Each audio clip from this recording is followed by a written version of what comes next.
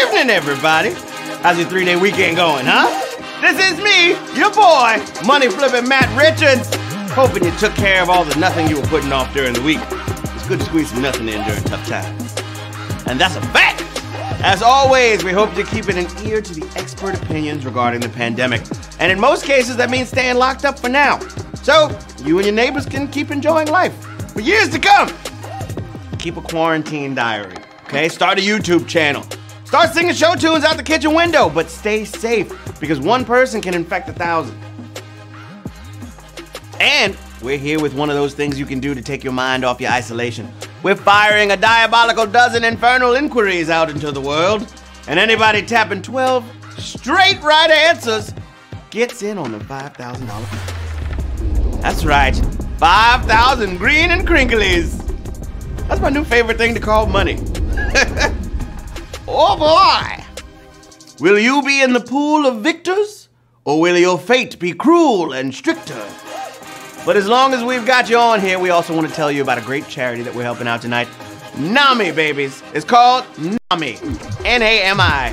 The National Alliance on Mental Illness. Since 1979, NAMI has been dedicated to building better lives for the millions of Americans affected by mental illness. But under COVID-19, people who are already suffering from mental illness now face additional challenges.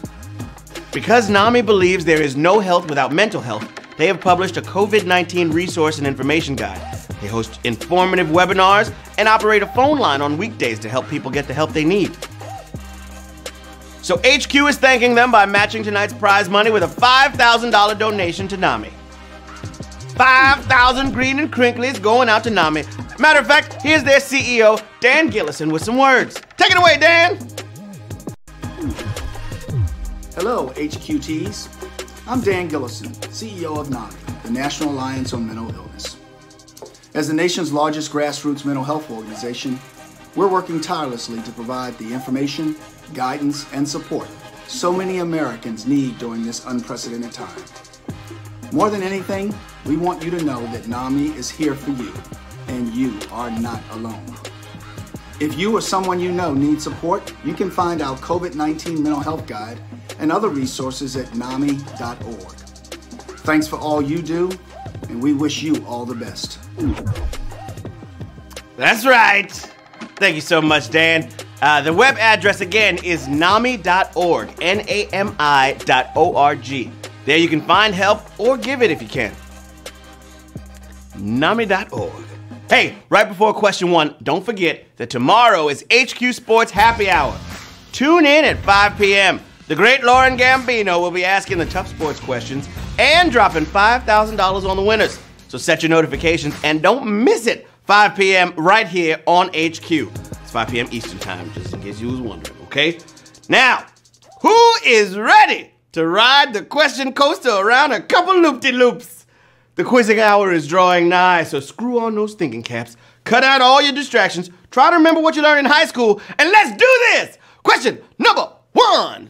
I'm gonna show you how it's done. Shall we do it? Are y'all ready?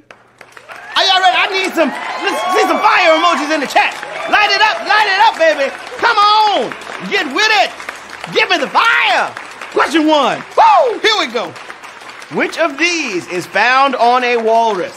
Carapace, tusks, or wings? I'm looking for one of these 3 things that you can find on your average run-of-the-mill walrus. Okie dokie. Lock it in. A carapace is a hard shell. That's more of an insect thing, you feel me? And a full-grown walrus would need some big wings to do any good, you know? But walruses without tusks, that would just be Wilford Brimley. Woo! 78,549 rocking it out on Q1. We're breaking the ice like a walrus with tusks. On to question number 2, y'all. Here we go. Where is a gauntlet worn? Hand, chest, or foot? A gauntlet. Where you rocking it, okay? Let's say you go to Bloomingdale's, you pick up a gauntlet. What you putting it on? Do they even sell those there? I don't know. Maybe medieval times or like a Renaissance gift shop. You probably wouldn't wear it on a leisurely summer stroll, okay? But if you were heading into a joust, you might get a couple sturdy metal gauntlets to protect your hands. Look at those! What did the five fingers say to the face? Smack! 63,463 got it right. That would hurt. Unity! Charlie Murphy. Okay. Question number 3. Who is honoring Pride Month this June by removing the rainbow imagery from their packaging? M&M's, Reese's Pieces, or Skittles? Who's it gonna be? All right. Only one rainbow matters during Pride is the sentiment behind this stunt where not only the wrapper, but the candy itself is going plain old gray. And next month is your chance to not taste the rainbow of Skittles. I wonder how gray Skittles taste. What flavor is gray?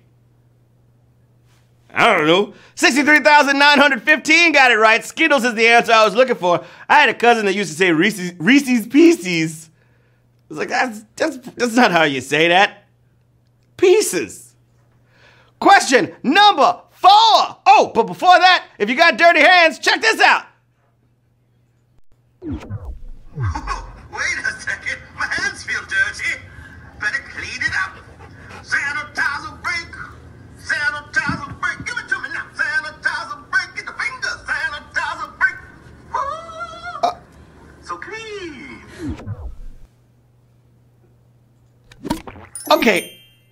Okay, 2 things. 1, she sounded a lot like somebody I know. And 2, if you noticed anything wrong at all in that video, let us know in the chat. I'll give you a hint. You're not supposed to give sanitizer to your dog. It's terrible. It's not for the puppies. Q4 knocking on your door. Here we go, babies. Which video game series does not exist? Donkey Kong Country, Donkey Kong Land, or Donkey Kong Galaxy? What's it gonna be? If you want to change your mind, you can do it, but then you gotta change it quick. Because if time runs out, you just locked in automatically. Here we go. I don't know the difference between countries and lands, all right? But I think lands are smaller and greener. Because Donkey Kong Land was the Game Boy series. Only Mario went into space with his own galaxy. 46,489 of y'all got it right. You're blasting off and exploring the space unknown. And that space is question number 5. For the children.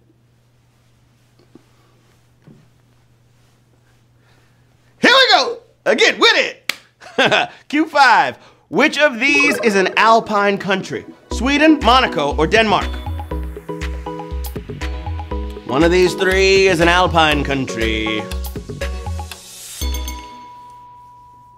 This is the show where the more you know gets you the dough. All right. Denmark is certainly Nordic, okay? But it's not alpine, all right? And while the Swiss Alps are real, the Swedish Alps aren't.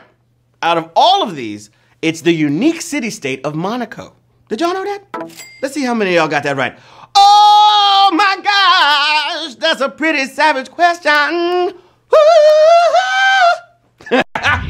Dang! Monaco is the answer I was looking for. 18,511 got it right.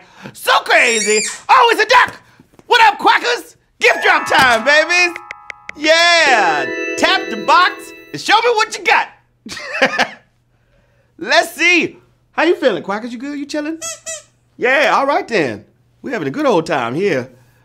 Look, you matched the background. All right, question number 6, babies. Let's go. What punctuation mark would work best for a very angry question? Interrobang, octothorpe, or tilde? What's it gonna be? Okay. You kids might not even remember the hashtag as a pound sign, let alone its other name, the octothorpe. But for those of you that picked up on the interrogative part of this word, you might know an interrobang is an exclamation mark plus a question mark. Interrobang, 24,845. Got it right. Interrobang. Woo! All right, question number 7. Let's go to work. Which nation's domain code is not widely licensed to media and corporations? Tuvalu, Micronesia, or Comoros? Come on. All right. Are you happy with the answer you picked? I hope so. Now I'm gonna find out how many of y'all got this right, okay? This is my favorite part of the game. Every time I get to tell y'all, okay, teeny tiny Tuvalu, try saying that 3 times fast. Teeny tiny Tuvalu flips plenty of money with its .tv domain, and Micronesia makes money from radio markets since it uses .fm. But since .com is an early web staple, Comoros ended up with .km instead. 13,499 got it right. Comoros! Yeah! Time to see Nate and check in on him. Question number 8. Hope you're feeling great. Woo! Cheers, baby! You got to hydrate. Nom nom nom. Question 8, here we go. The mascot of the defunct WB network was named for what U.S. state? Connecticut, Florida, or Michigan? Y'all remember the WB network, right? Time for Animaniacs. Okay. Well, it's the sorta defunct, sorta merged with UPN to create the CW. This was the Warner Brothers network, and their mascot was the Looney Tunes frog who sang and danced only when no one was looking. His name? Park up the big screen and watch the WB. Yeah. Michigan J. Frog, y'all. I know this because every Saturday I'd get up to watch the WB because they had the Saturday morning cartoons. That's right. 14,384 got it right. Michigan J. Frog. WB. Don't sue me, WB. I love Six Flags. Here we go. Question number 9.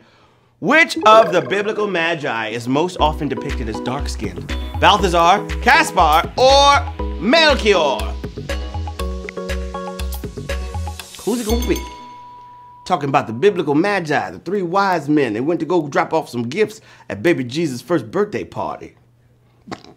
The Bible itself says nothing about the names, appearances, or even the number of magi, but many nativity depictions follow St. Bede's writings, which put dark skin and a heavy beard on the myrrh bringer, Balthazar. 12,950 got it right. Hello! Come on now!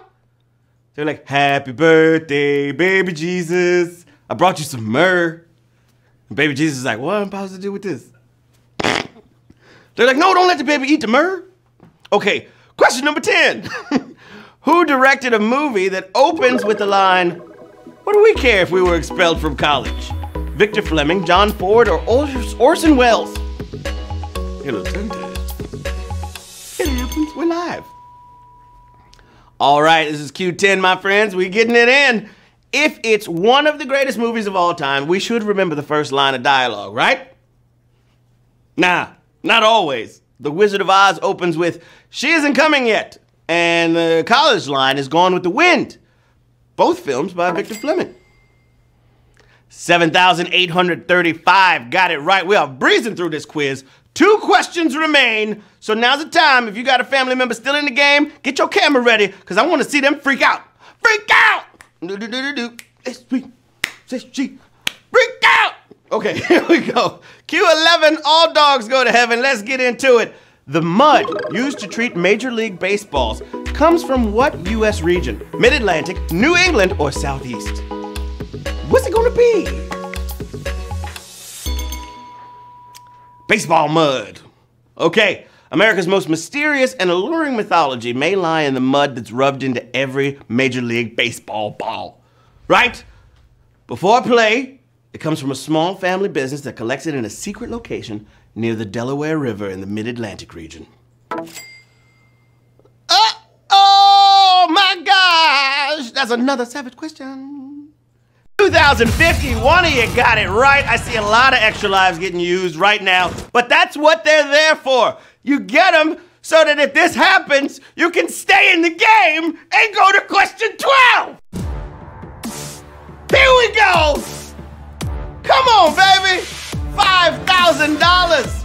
Sorry I'm yelling. Turn the volume down on your phone. I'm excited. Or turn it up. Let's go crazy. It's Saturday night. If you're trying to be quiet, get out of here. Q12, babies. Here we go. The last question for all the marbles. The final question of the game this evening. Y'all did it. I'm so proud of you for just getting this far. Here we go. Question 12. What restaurant chain lays claim to the original two-patty burger? A&W, Big Boy, or White Castle? You get this right, I want somebody filming you. I want you to do a backflip. Don't hurt yourself. If you know how to do a backflip, do a backflip. Okay? Here we go. We say lays claim instead of definitely invented because it's not like historians were sitting around at burger joints writing everything down. Who would do that, right? How would they know? But nobody's challenging a common claim that the original double-decker hamburger is the Big Boy. We have 1,434 winners of HQ Trivia! Whoa, boy! Come on now! Woo! Celebrate! It's a celebration!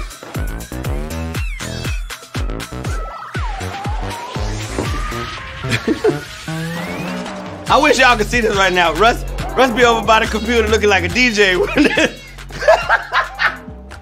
I love it. The energy is high here. The prize money is flowing. Look at that. 1,439 winners. All of you, $3.48 richer. Hey, Danzen. Tomagent. Tukarker. CMK Bada. JG23. We Pro. Love Trivia. Me too. Adimar. Nikan. Serul. Ondi. What's up, Ondi? Hey, everybody. Congratulations. Y'all did that. I hope we gave you some excitement on a Saturday night. You know, we like doing this so much. You can expect us again tomorrow night at the same time. 4 hours after the HQ Sports with Busch Beer Happy Hour game. So set your notifications so that you don't miss either one of them. You feel me? That charity again is NAMI.org, helping the mentally ill for 40 years. And now, helping them through one of America's toughest times. You can help at the website or get some help if you need it. Check them out. Until next time, y'all, this is Matt Richards, the Money Flipper, saying, if trees were shorter, giraffes would just be like submarines. Yeah.